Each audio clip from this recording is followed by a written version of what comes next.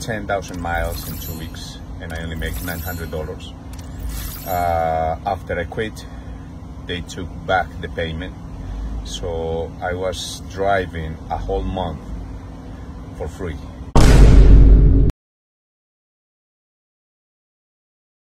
What's going on, guys? Welcome back to the channel. I have another story time for you. This time coming from Al. I'm just going to say Al because he has a long name and I can't pronounce it. So we're just going to call him Al. Al is here to share his experience with controversial company SuperEgo. He said in one part of his story that they took the money back. And he drove for a whole month for free. No more wasting time. Let's get it. Hold on. Hello everyone. This is a video just to let everybody knows if you have a new license, if you don't have a place to drive, be aware of SuperEgo, Holding, Jordan Holding. They have a lot of names. It is the same people. It is run as a scam. I drove 10,000 miles in 2 weeks, and I only make $900. After I quit, they took back the payment.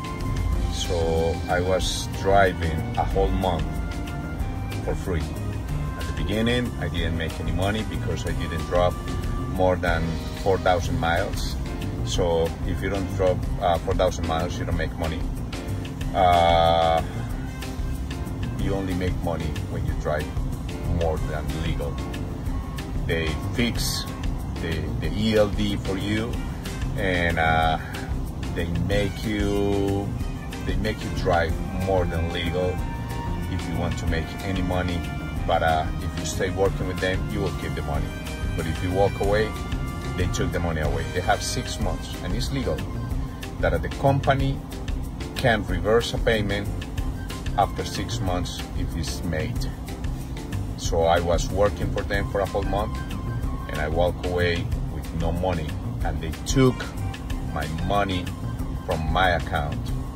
Once I took back the trailer to the place that they told me to, and I took back the tractor to the place that they told me to. I did everything right, and anyway, they took my money away. So don't drive for these people in Chicago. It's a scam. It's a bunch of different companies. They pay you less, but at least you get paid. Go and start as a company driver. They lie when they say it's lease to own. You're never gonna own. They never show you the real recon, so they steal money from their recon plus the money that they take away from your payment, if you get a payment. So normally it doesn't happen. Don't drive for these people ever. So, man, what do you guys think, man? I mean, we're getting more and more stories like this from controversial company SuperEgo. Man, I mean, if you guys keep hearing more and more stories like this, should that be a tale? Should that be a tale? I don't know. I mean, as I said before, there are guys over there that are winning with SuperEgo, but then there are guys like Al here that literally lost a whole month of settlements. He drove about 4,000 miles or something like that, and as you guys see, they took the money back. Can they do that? Can they reverse, what is it, ACH? Can they do that? I don't know. I mean, if that's what's going on over there, I implore you guys to hurry up and snatch y'all money out the bank. But then again, you got to be careful. You know, now that I'm hearing stuff like this, you guys just might want to get a separate bank from your main bank if you're going to deal with controversial company SuperEgo. Because if they going in reversing the ACH, what else can they do? Like, let's seriously think about it. Let's say you do take that money out, but then you get some money that's coming in from your people or something like that. Is it possible that controversial company SuperEgo can reverse the pay that they initially initiated for you? And let's just say you have about the amount that they paid and they can get it, right? I don't know, but shout out to Al. He's no longer with the company. This is a crazy story, bruh.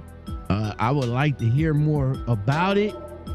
You was only with the company a short time. So, of course, you know, my audience is always skeptical when it comes to stories like this. But in any case, I would like to, you know, hear more of the story. If it's more to it, let us know. Let's get the conversation started. Well, I know a majority of you said they did, but have they took the money back? You know, this is an interesting story that just came across my board. I mean, I heard crazy stories about them not paying you, but paying you and then take the money back. Have that happened to you guys? If so, let us know in the comments below. If you guys have a story to tell and like to tell it, we would like to hear it. Hit us up at the Gmail. That's lockoutmenpodcastguest at gmail.com. Make sure that you guys... Who is that DJing like that?